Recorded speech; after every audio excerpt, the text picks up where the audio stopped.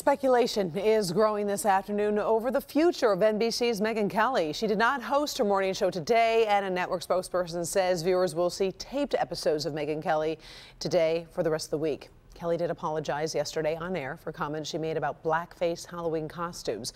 Sources say Kelly has hired an attorney, which could signal a battle over her contract, which reportedly pays her $23 million a year.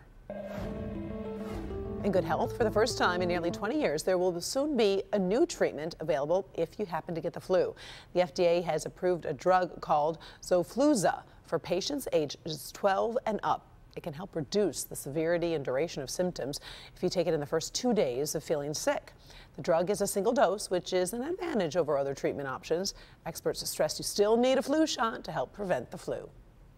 First at 4, we're tracking stories making headlines all around the world this Thursday, and we start in Japan, where a 42-year-old man has been arrested for uploading videos of women using public toilets. Investigators say he made close to $90,000 using hidden cameras and then selling those videos to websites.